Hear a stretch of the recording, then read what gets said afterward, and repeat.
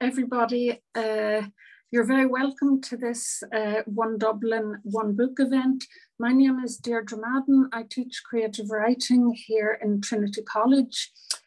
Trinity School of English is hosting the event today, and together with the Trinity Long Room Hub Arts and Humanities Research Institute here in college, we're very grateful to them. They're looking after the technical side of things. The event is, of course, connected to the Coroner's Daughter, this year's One Dublin, One Book by Andrew Hughes. Delighted to welcome Andrew along. And the title of the event is Writing the Past.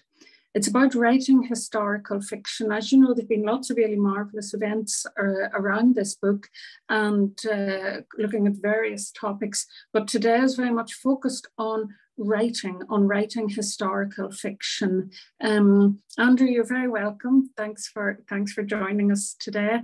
And because it's always a good idea not to talk in a void, I'm pretty sure everybody who's attending this has probably read the book in advance, but it's always lovely to have a taste of the actual text.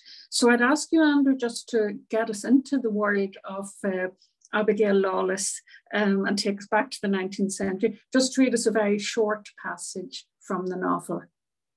Thanks. Absolutely.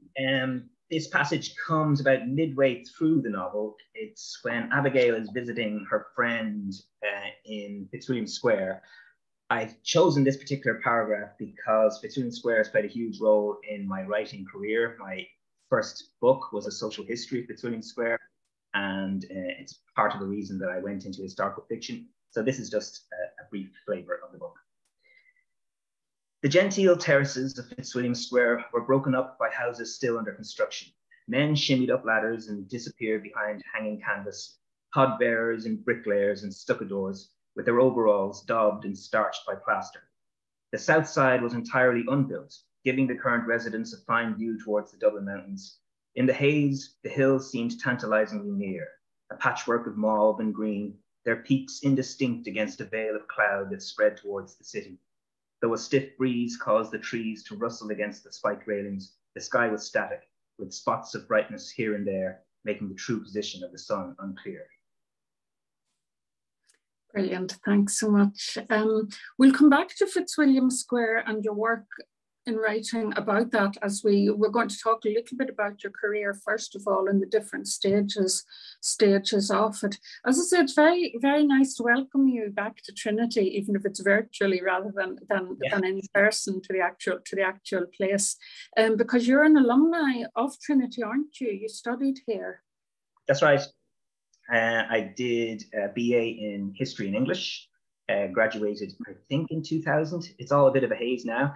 I concentrated on history in my final year. And after that, I remember when I finished the final exams and I was done with my course and all the rest, I was wandering through the corridors of the Arts Block and saw a notice on the notice board asking for applications for a job for the National Archives Millennium Project, which is rather giving away my age. So they were looking for Enniclan, a company, historical research company, I believe are still going. We're looking for graduates to help with this National Archives Millennium Project, which was putting together a CD-ROM of all the different classes of records in the National Archives, scanning them, transcribing them, and then creating this product. So I had no intention of going into archives. I didn't know what I was going to do after my degree. So I said, I'll go along, I'll apply for this little job. And so straight off the bat, my first job coming out of Trinity was straight into the National Archives for this project. And it was a lovely project. It was short term, it was only, I think, over the summer. But just to meet various other people coming from history backgrounds, working on this project, immediately archives became, a viable career.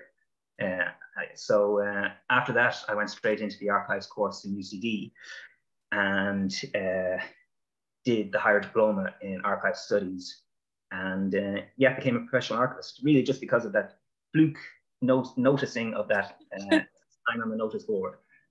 That's often how life happens, a chance meeting or a chance seeing of something. If you'd gone down another direction that day. You mightn't, Yeah, you mightn't indeed, we mightn't no. even be talking today, because it all sort of links up, doesn't it?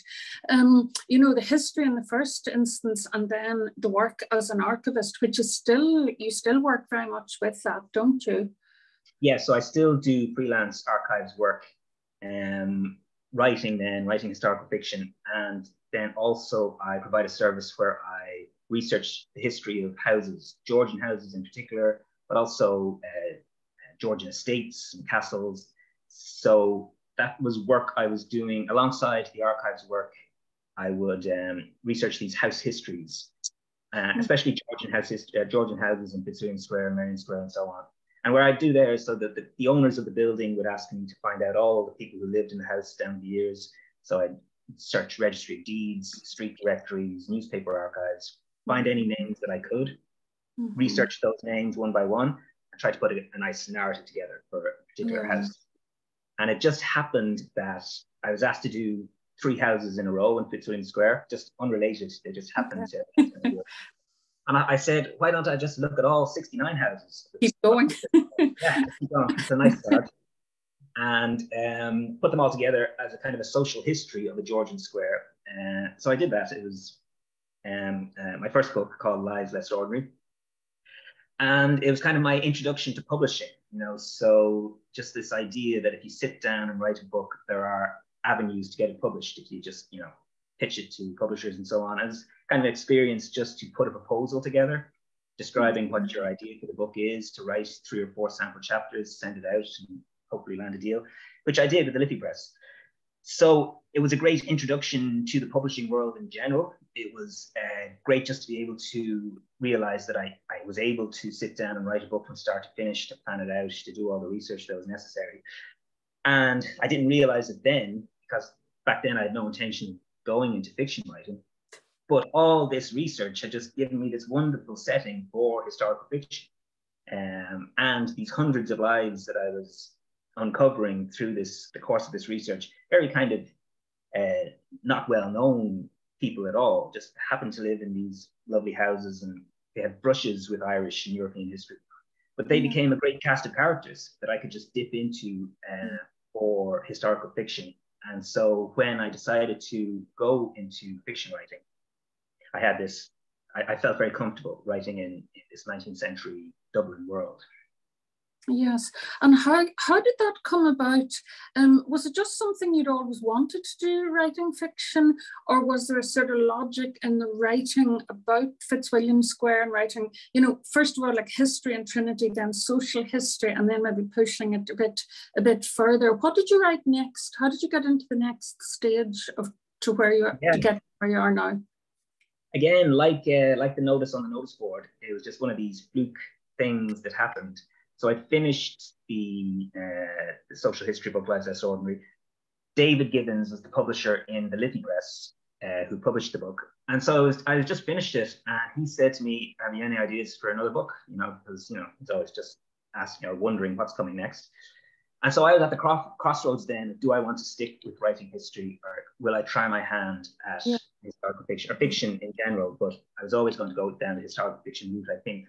So I said that to David, the publisher, and he said, well, it just so happens that my brother, John Gibbons, is running a historical fiction workshop in the Irish Writers Centre, and it starts in 2 weeks' time.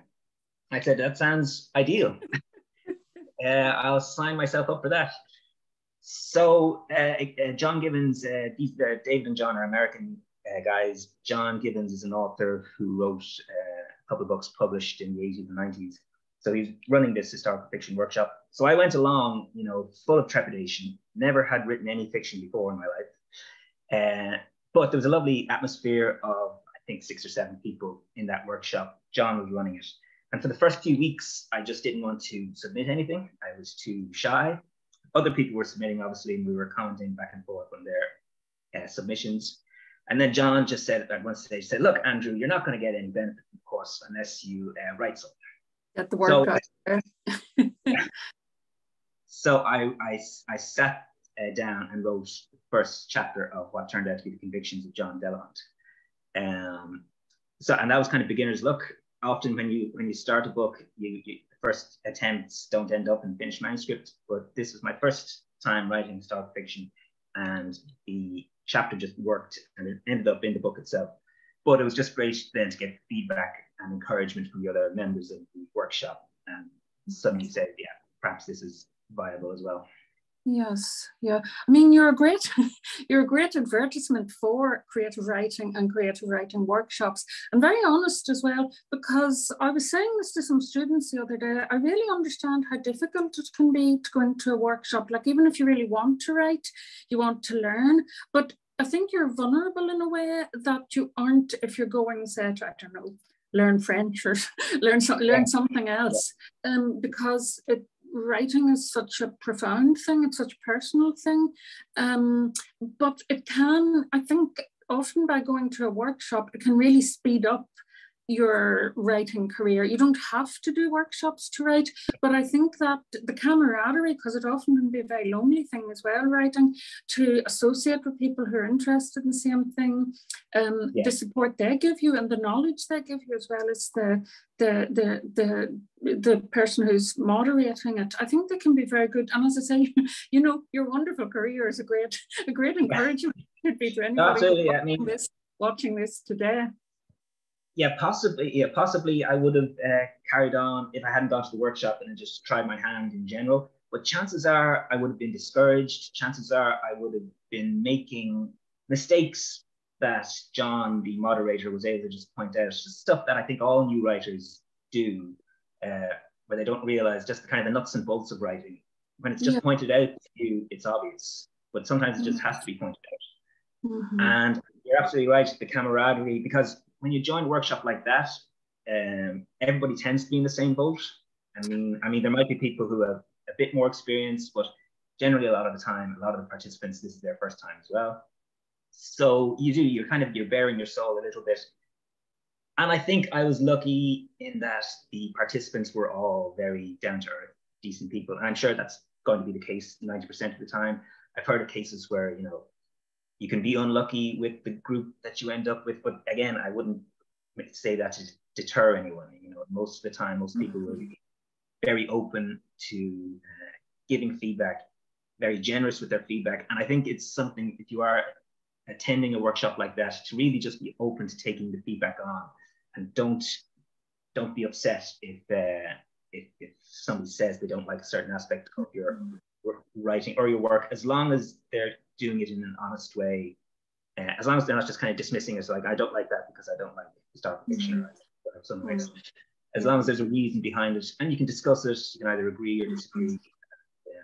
I found that in the workshop setting, if 2 or 3 people feel the same thing about something that I've written that's not quite working, you have to kind of take that on board, because it's likely that general readership then will also have that. Yes. So yeah, it's a wonderful introduction for me into writing fiction. And what really helped was coming from this history background.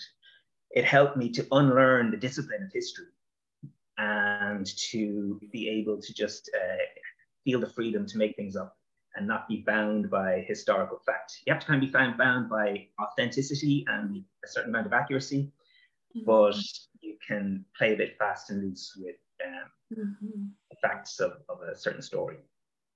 Yes, that's an important point. The sort of transition from one type of writing to another as well.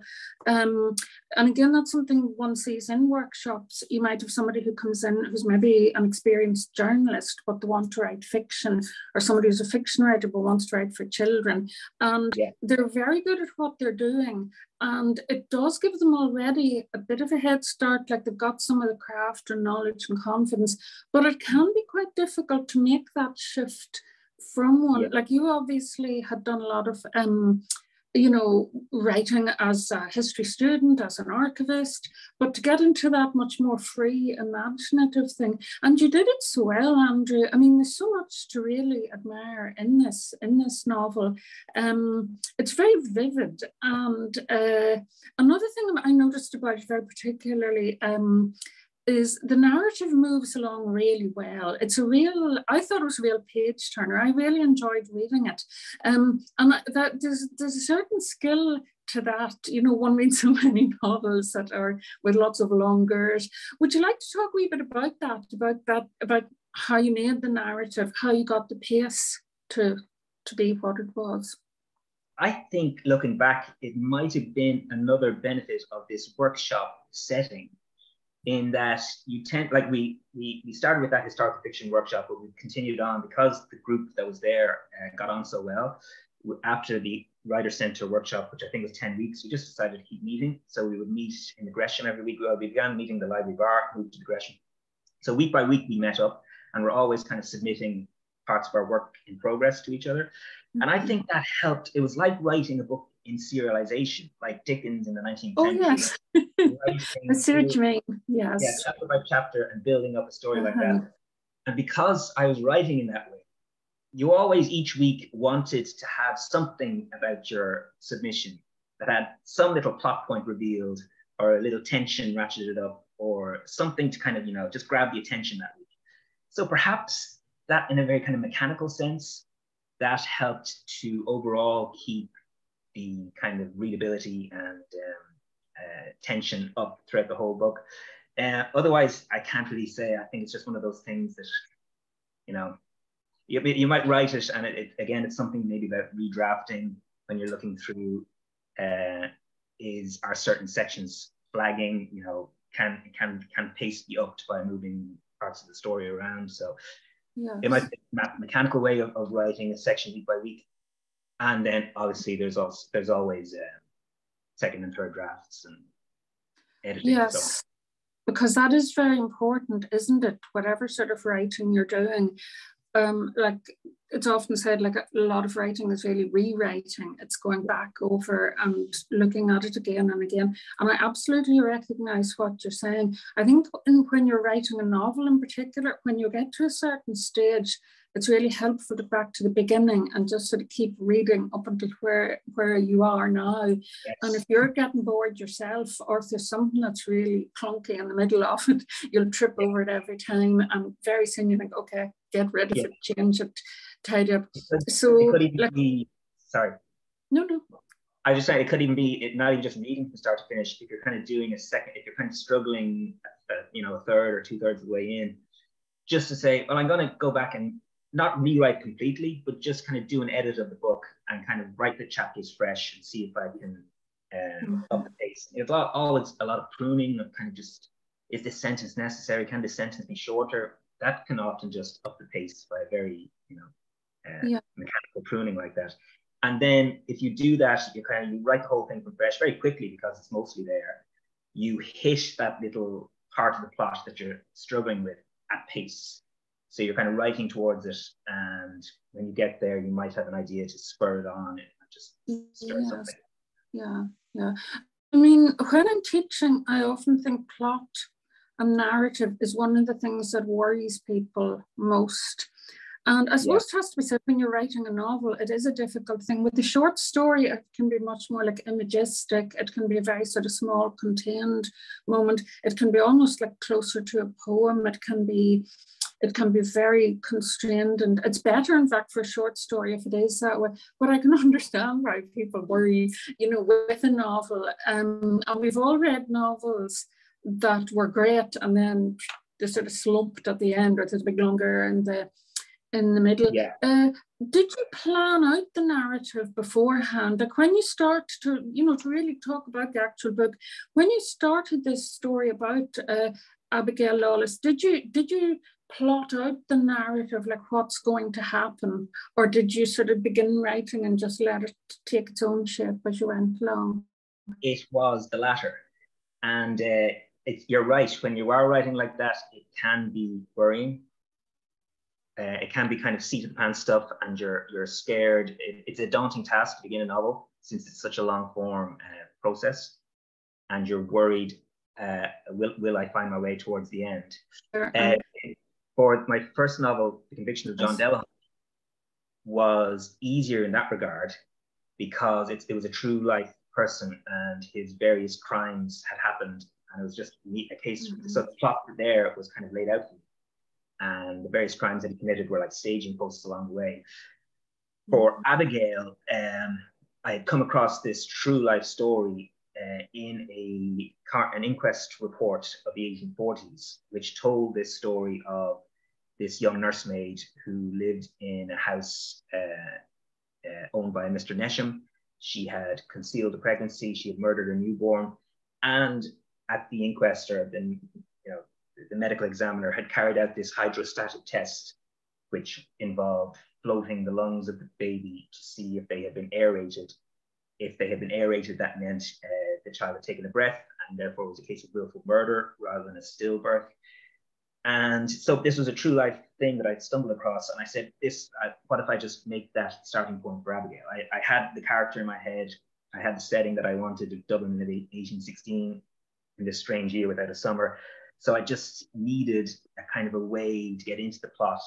And by including this kind of early strange forensic test, it kind of then automatically introduced that kind of forensic aspect of the book. Yeah. Yeah. Yes. And having her father there straight off the bat as well. So it was really just this idea for a scene really that got me started. And then I had to just build the plot from there about, who is the father of this child? What is the story? What is Mr. Nesham's relationship to this shadowy brethren group? So it was finding the plot, which can be daunting. Like they describe writing a novel as driving on a windy road at night, and you can only see as far ahead as the headlights. Yes. But you just have to trust that the road is there, even though you can't see it. You just have to trust that it's there. It's a good, I haven't heard that before. That's a very, very good analogy. There was a real Mr. Needham then?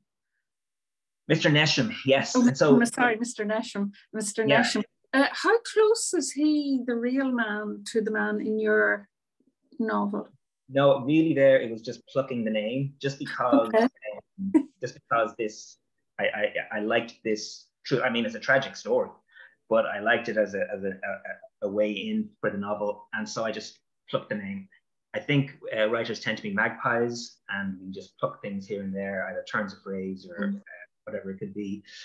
The leader of the brethren, Mr. Darby, was very much based on a real man, called Mr. Darby as well. He was the leader of what became known as the Plymouth Brethren. Their first meetings in England took place in Plymouth, so that's where they came. But they actually started meeting first in Fitzwilliam Square. So another story that I come across through my Fitzwilliam Square research. So I plucked them from the 1820s, which is when they started, moved them back to 1816. Just because they seemed like natural antagonists, conservative, austere antagonists for our young heroine Abigail. For her, yes. Which brings us to the whole question of research, which is obviously a very important thing for anybody writing historical fiction. You had sort of an inside track. I think you were fated to be a historical novelist, and what you've been telling us this, this afternoon is sort of makes that clear. The history, the chance archivist discovery, and how it is all led through, and your sort of career path or your life, your studies, your interests up until the time you were writing this book prepared you very well for writing historical fiction. Could you talk to us a little bit about research then? Using stuff you already knew, did you need to do an awful lot more to find out about other things? Just on how you handled it, did you find it difficult, easy? Just research and how you used it. Yeah, as you say, I think I definitely had the head start of being immersed in archives in general and doing this research for house histories and Fitzwilliam Square and so on. So I definitely had a head start there, which might be hard to replicate if you're starting from scratch. But I think for any historical novelist, research is going to be a constant element of the writing process.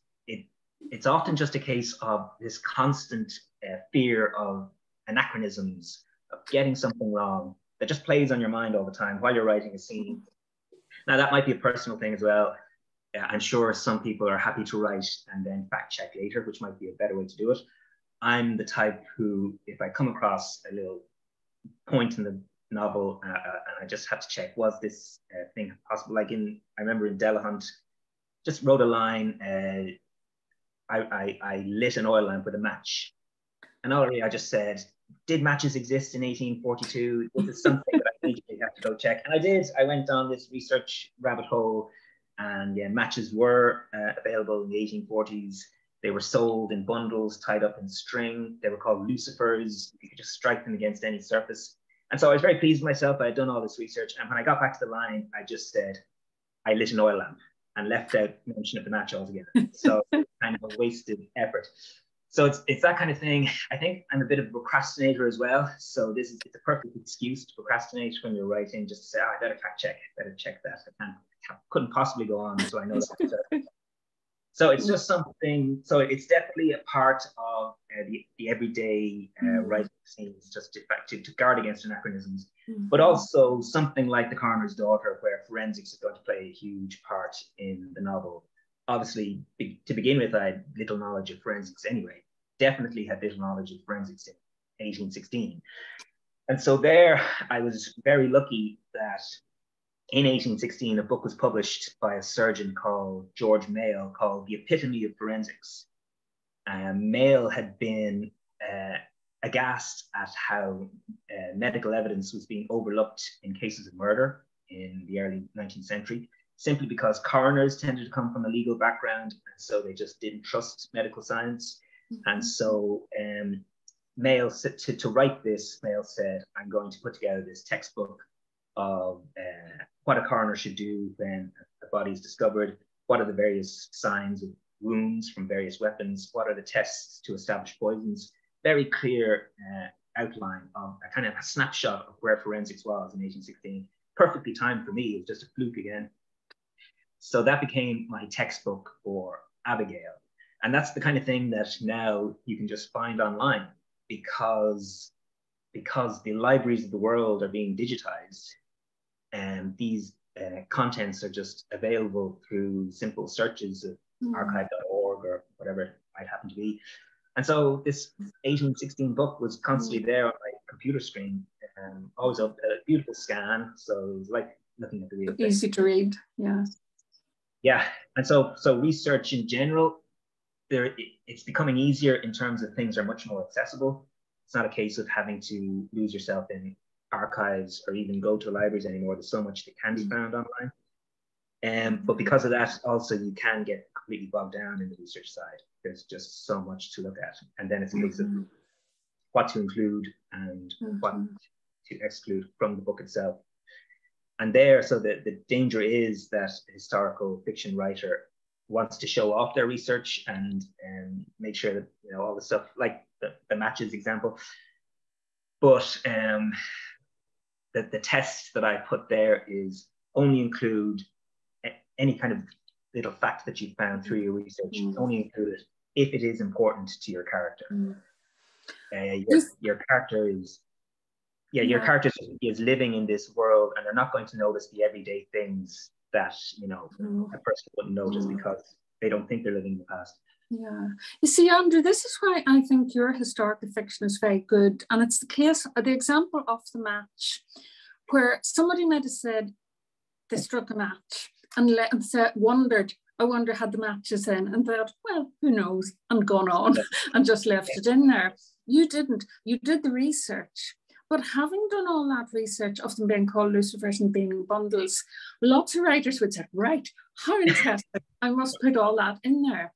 And the book would have died with all this other stuff about matches and everything that you had researched. And I think you know how to really calibrate the research and what to include and what to leave out, and how to sort of weave it into the texture of the story. And I think you use your imagination very well. I think the way your imagination and your research and your historical knowledge and your craft of writing all sort of mesh is really interesting. And I'm glad you read that bit about Fitzwilliam Square at the very beginning of this this talk, because I think that's a very interesting example of it. Like, one of the things that's amazing and beautiful is that you describe it as if half of Fitzwilliam Square hadn't been built. and how there's a, you know, because that is the way it was at that time, and this beautiful view down to the Dublin mountains. And there are other scenes like that are fabulous. Like there's little, almost like little time capsules where you have traders, or there's a scene where Abigail is walking through the city with, I think it's with Clarissa, and they pass the river and they see all the ships. And again, you get a real sense of that. You use smell as well, you know, the odors of things, but just in a small way. You don't sort of batter the reader over the head with all these images and researches. They're all very well woven into it. So that was something that impressed me very much. And I think for anybody who's watching this event today and who's interested in historical fiction, obviously, if you haven't read the book, go and read it immediately afterwards. But if you have read it, read it again and look at that texture and how those things, as I say, are all woven in together.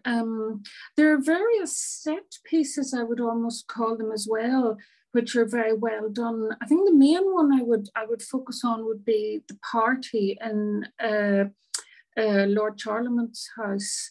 Would you like to say something about that? You know, because there's so much that you've included there, that in a very sort of smooth, wonderful way.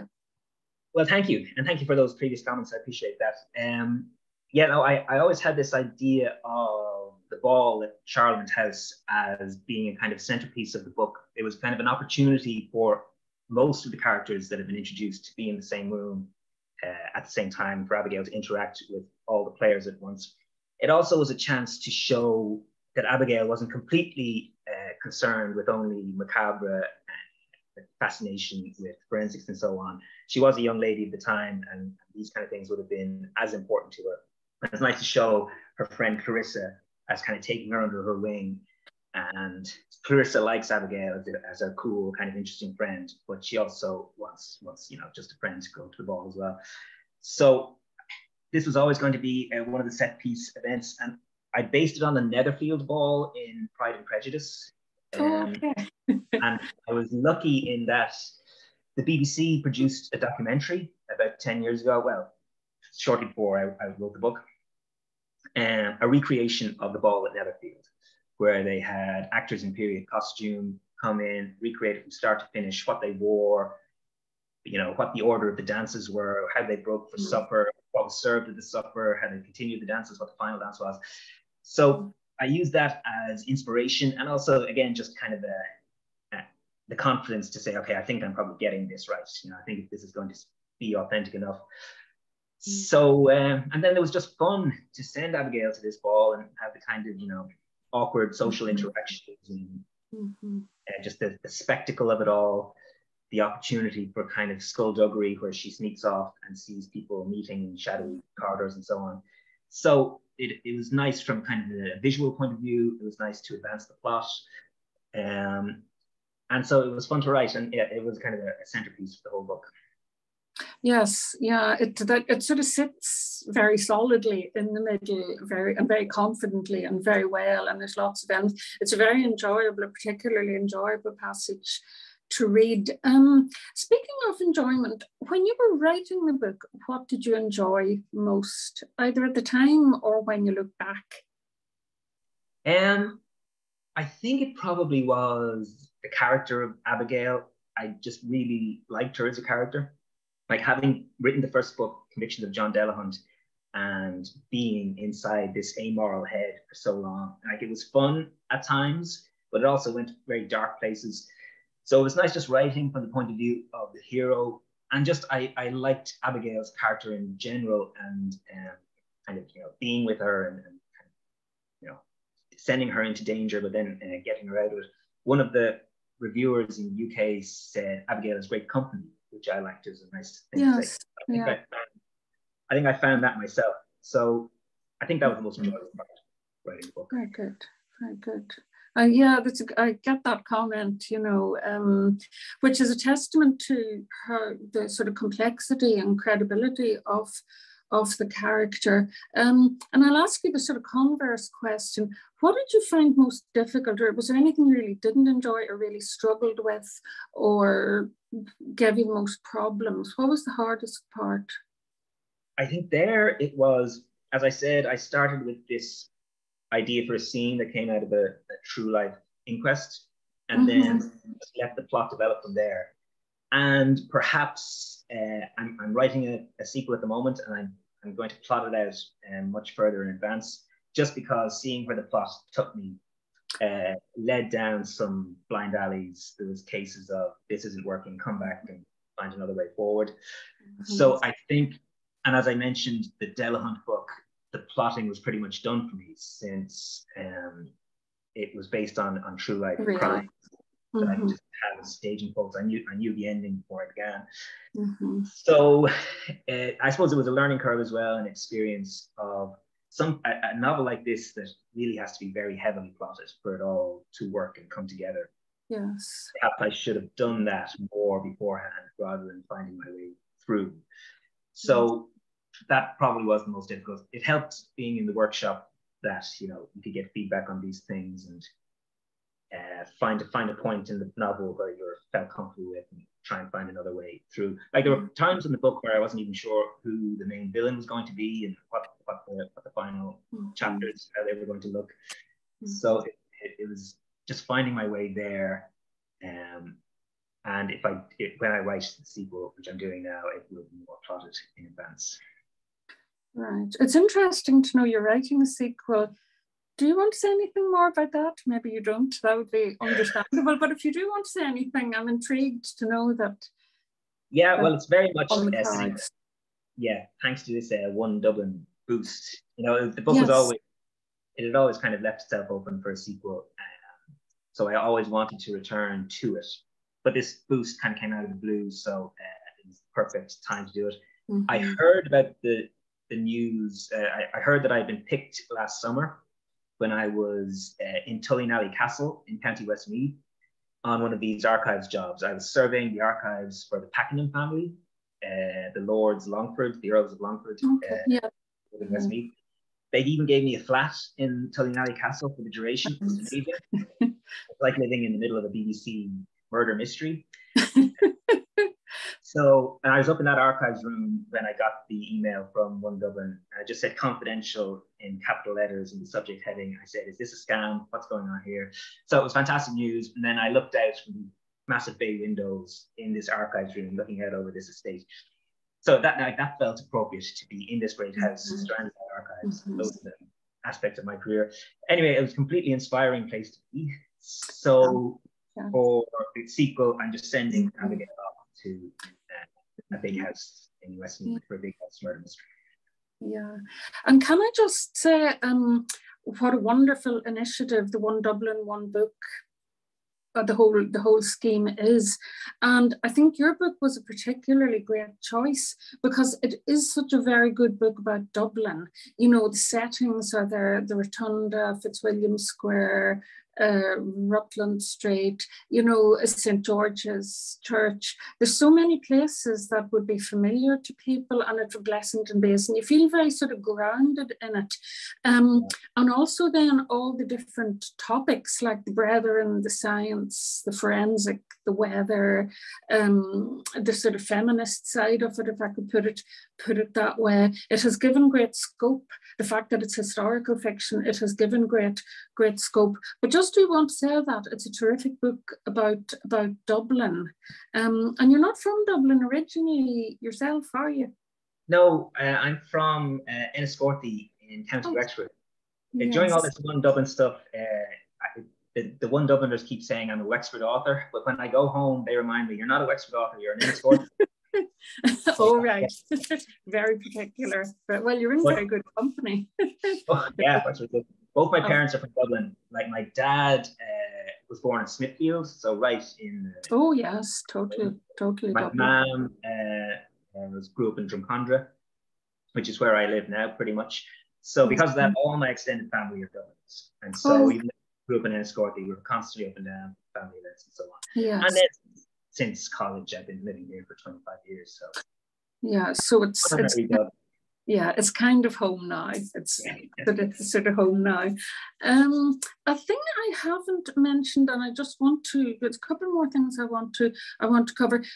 Again, because it's an important element of the craft of writing anyway, and particularly maybe with historical fiction, it's dialogue.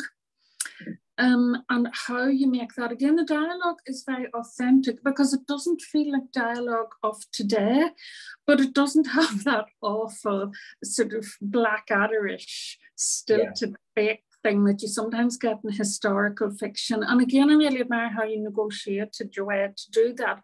How did that come about? And again, any tips for people who might be attending the event who are interested in writing historical fiction dialogue? How do you deal with that?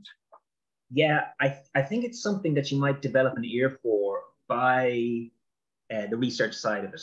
And again, I perhaps have been lucky to be immersed in archives more than most would be. And even if you're researching for a historical novel, you mightn't have that opportunity to work with archives quite so much. But when you're dealing with estate papers, say, and you come across a collection of letters written by somebody in the early 19th century, whatever happens to be, you're just going to naturally pick up their turns of phrase, the rhythm of what they're saying, and I think you develop an ear for it. But you're right in saying that you can't then, when you're writing historical fiction, you have to be careful of reproducing that form of dialogue directly, because it might just come across as pastiche. It might just come across that you're kind of aping some kind of early 19th century style. So I think readers of historical fiction do expect a certain modern style of writing, even though they realize that it's historical. It's also the case that you don't particularly have to be immersed in archives. You can just read the fiction of the time, which is contemporary fiction as far as those writers were concerned. And so, well, that's true for, say, 1800 on. The further back you go, the more difficult these things are. So it's another aspect. Like when we talk about historical fiction, I'm talking about 19th century Dublin, which is familiar enough. But like if I was to tell the story of Citric Silkbeard in 990, you would have much more difficult time. Yeah, Hiberno Norse. I'm not even sure what language he spoke. I'm not even sure if he could speak with how many donors that he speak with. Were they intelligible? So, but even then, I think historical fiction readers allow that. Of course, you can't just have interpreters following your characters around. Let them just kind of a common language, how they feel, we won't worry about that. And obviously, that style of language would be much more modern. You couldn't possibly know of or even reproduce the rhythms, particular dialogue. So it's a case of 19th century being familiar enough, it being accessible in terms of either archives or novels at the time, but also just this sense that readers will give you a lot of leeway in how you present dialogue. Yes, yeah. Yes, it's clearly that period that interests you very particularly. The sort of 18th into 19th, what's called in academic circles, the long 18th century, which sort of goes over into the 19th century through the period you were writing about. What is it about that particular period of history, rather than say high Victorianism or Middle Ages or whatever, that appeals to you? I think it just must be this Georgian house history research that I've done. Just has made me very familiar with it. Now you're right in terms of that those Georgian houses, especially they were being occupied through that Victorian period, for instance. But there's something about just the excitement of that time when these houses were being built, and just imagining Dublin being kind of created in front of you, like that passage from Fitzwilliam Square, where half the squares are built. It's a small leap of imagination to see that, but then it's quite dramatic when you kind of imagine being there, and only two or three of the terraces are there, one's as yet unbuilt. So I think it is just that research. And I mean, for Delahunt, it was the story itself was set in 1842, so there was no particular way around that. And for Abigail, it was This Year Without a Summer that caught my attention. This eruption of Mount Tambora in Indonesia in 1815, which sent a dust cloud over Western Europe and North America, turned the sun overhead and all this kind of thing. That just struck me as this great eerie atmosphere for historical fiction. So that year was kind of chosen at random, in the sense that if that explosion happened to be in 1830, I would have set it up there. So it was just kind of using this real life event that creates an atmosphere. Just made me choose that year, but also I was perfectly comfortable in that era anyway, because of the previous research and the work you've done. Yes, I think that whole, to use the English term, like the whole Regency era was a time of great energy and innovation, and obviously there was extraordinary literature came out of it, as well as the time of Jane Austen, Keats, that period, like very early 19th century, as opposed to, say, the Brontes or Dickens, would have come much later. And I think it was a very sort of lively time, if I could put it that way, because it's very dangerous and very sort of rough and crazy, and there was an awful lot of money around, and this sort of big building boom that was happening at that stage. Obviously, the Parliament was still in Dublin in the 1700s, after the Act of Union. So many of the sort of upper class people connected to England, people who were building these houses, would have left, and it enters a very different period of time. And then, of course, later on, you have in the middle of the 19th century, you have the famine. But I think this whole, for better or worse, there was an awful lot of energy at that time, I think, sort of flying around the place. And that's one of the things, like in terms of building and money and thought and all sorts of things. And that's one of the things that make it interesting. Absolutely. I think it's kind of an easy time to imagine in terms of the fashions and the style, and like Bridgerton being so popular. I mean, it's kind of fun and fluff, and you wouldn't take it too seriously. But it's an attractive era in terms of, as you say, the energy, the characters, the scandals. So it does definitely lend itself to historical fiction. Yes. And maybe because of the fiction of that time, a lot of it being so good as well. I said it was a wonderful period for fiction, or for literature generally. And then leading into the 19th century, I think that maybe culturally as well, a lot of those books, like Jane Austen, have been used, as you said, for movies and TV adaptations. And so people nowadays are quite interested. It's been sort of gateway into that period, even if it's often predicated upon the sort of upper class people. But what is nice in your book is, as well, you have all the people, like the people who are making the dress for Abigail, the workmen, the coachmen, they're all very foregrounded. And it's a much, I really like the way you included sort of the whole of society in it. That was something I was conscious of. Because the stories from that period, as you say, they tend to come from the most privileged classes. And really, that's mostly because those are the stories that were written down. So if you are looking for inspiration from archives and whatever, memoirs, they are going to be written by privileged, simply because they have the education to write them down and have the space and the money to store their archives and so on. So it's and so like all it's not just here in Ireland, but generally stories like that set in this period, and historical fiction in general tends to tell the stories of the more privileged classes. So it was, I was conscious of trying to just to make the world more authentic, to show the whole spectrum of what was going on in the city. And it was nice. It was a nice way to show Abigail's kind of the coziness of her household and Mr. Lawless's kind of egalitarian streak.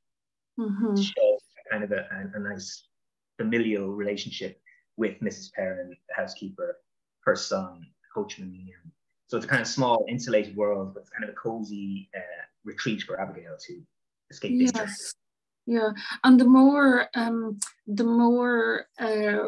sort of modern aspects of it, the sort of scientific, secular part, although it was obviously still not it wasn't a secular society at that time, but the sort of first stirrings of that were coming through in the whole scientific thing. So again, it's great that you addressed that to show a society that wasn't like in stasis, but that was opening up into what it would be later, as I say, in the Victorian and then eventually into the 20th century up until today. Could I ask you a little bit about, do you read a lot of books? Do you tend to read historical fiction? Do you read, as in books like your own that were written now about the past? Do you read a lot of work that was written in the past? And how does that sort of feed into your work? Yeah, I think when I was younger, I tended to read more 19th century work, or 19th century books, possibly because they were set on the college curriculum and so forth. But I just developed a liking for them. So just from the authors that you mentioned earlier, like Austen, Henry James, and Dostoevsky. And so I would have read quite a lot of books written in the 19th century, which perhaps I don't do anymore. I'm not sure when a point came where I said perhaps that's enough, or I felt I'd read enough from that period.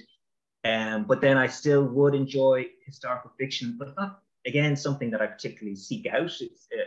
I think the popularity of historical fiction is kind of cyclical. So when Mantell's in her heyday and during the Bookers, the whole historical fiction genre got a boost. And so I would read those books the same as most people were reading at the time. But it's just part of my reading in general. It's not something that I focus on. And reading books from the 19th century itself is perhaps something that I stopped doing, but perhaps I should go back to it. I remember enjoying it. Yeah, but I think that's true, as you say, like Henry James, you read different people at different times. And I think that's one of the great things about reading, and about having all your books. I see all your lovely books behind you. It's great just to look and remind you of times, and it is again very good. You can go back much later and look at things again, and you're bringing a revised self to read them. And books that did mean something to you at one stage, you're seeing them in a different level further on. And possibly, books that you had meant to read at the time, but your tastes have kind of gone elsewhere, to kind of read those tastes again. That's it. And they're always there. Yeah. Andrew, I see a few questions there in the chat. I thought I wasn't able to access the chat, but I think I can. Will you have a look at them and see if there's any? There's a nice question from Brian. The historical fiction courses in Dublin, the Irish Writers Centre. I think, if you said that they can't see anything upcoming. If there's something, would Andrew deliver a future course? Well, if they asked me, I certainly would. That would be a nice. Brilliant. A nice circle. Yeah. to be like me kind of. Me starting my writing career in the Irish Writers Centre at a historical fiction workshop to be asked to deliver. Are you okay, Andrew, if we'll read out the other questions as well? I'll read them out if you want to answer them. Are you okay with that? Sure. Yeah, let's go ahead. Yeah, Lee has asked, as a former professional archivist with the large organisations you were archiving for, when you came to write this novel, did you have access to deeper and further records and sources than a first or second time novel writer? And then some nice things. I'm glad you're enjoying both the interview and the novel. So did you get a sort of an inside track because you were a professional archivist? I think that must be the case. I think being immersed in archives in general, as I said, kind of gave me a bit of an ear for the language, and also just there is a kind of I wouldn't say a skill set, but just you have to know where to look for certain archives. You have to, being able to find your way through the finding aids, especially for collections that mightn't be very well catalogued. So having that experience kind of opens that up. But again, it's not something like there's very few really there's very few instances where I've directly taken a story or an idea from archives themselves. Like there's plenty of stuff that is just made up. So for someone who's wishing to write historical fiction, there's definitely no need that you have to go into an archive and find resources. There's plenty online, even through online newspapers, and as I say, things like archive.org, where something like the epitome of forensics is just there for you. And even just kind of, you know, recipe books and dancing manuals and all the kind of things that etiquette etiquette books. Exactly, yeah. Anything that could just enrich the world, and it kind of all kind of adds to world building. So if you just kind of feel comfortable in this world that you've created, and you hope to make it as authentic as possible, it's not particularly necessary that you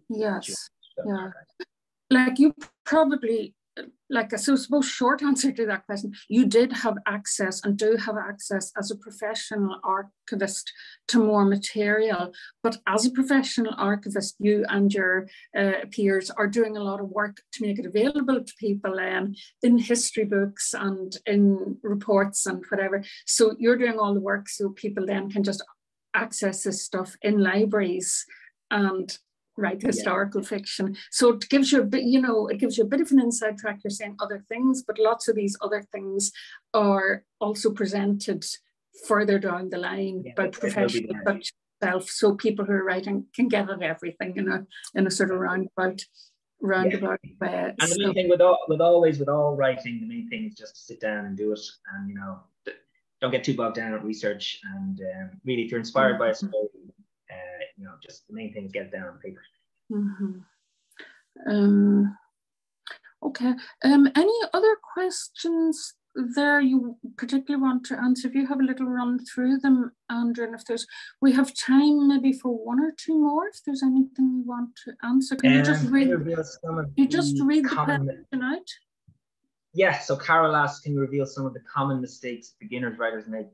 You'd mentioned overlong sentences. I think that is one aspect that writers tend to overlook, just the pruning of sentences, and either taking sentences out or making them shorter, just as it's a very kind of mechanical way of describing it, but it definitely can help. There's common mistakes where people use the same word too often. They often use a word 3 or 4 times in a paragraph, and for some reason everybody does it, and only when it's pointed out you go, oh my god, how did I manage that?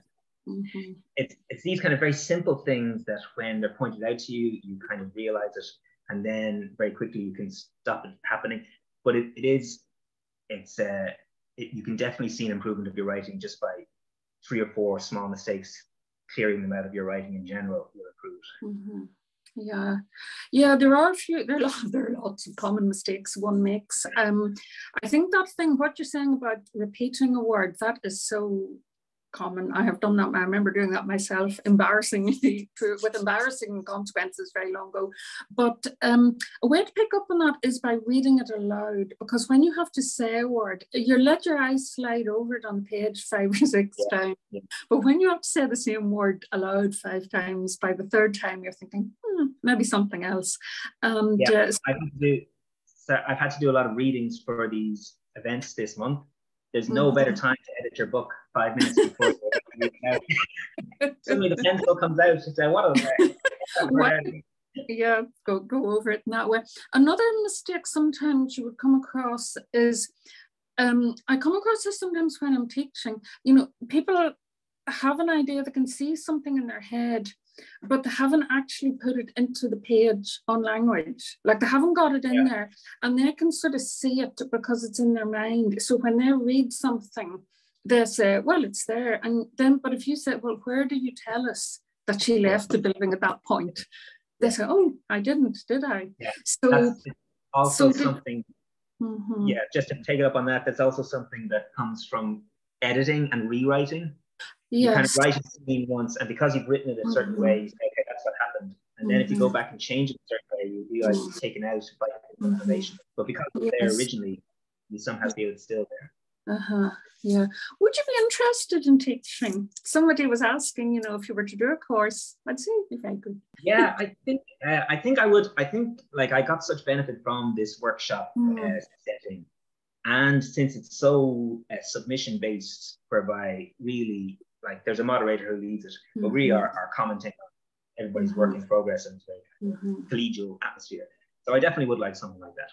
Yes, yeah. I mean, there are marvelous for everybody. Like there are marvelous courses and a wide range of courses in the Irish Writers Centre, and some of the festivals do courses and workshops over the summer as well, I think down in Bantry.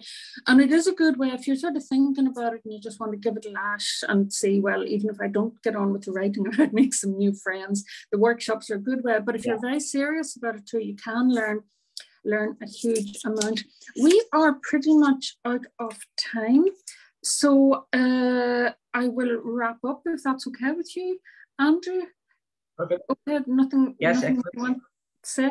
I just want to thank everybody who has attended the event today very much for coming along. I want to thank the Longroom Hub Arts and Humanities Research Institute for hosting this. They're looking after all the technical side for us, which I'm so glad about.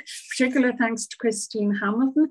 Thanks very much to another Abigail O'Bardine in the School of English, who has looked after all the Eventbrite and the booking. And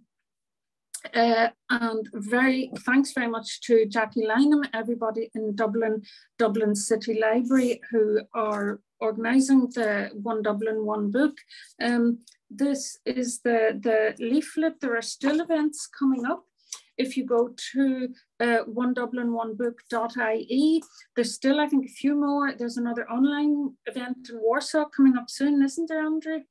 That's true. That's next Tuesday, I believe. There's 6 events next week, so there's still quite a lot of people are still interested. Great. And as I say, if you have read the book, read it again. If you haven't read it immediately. Have a look at the brochure.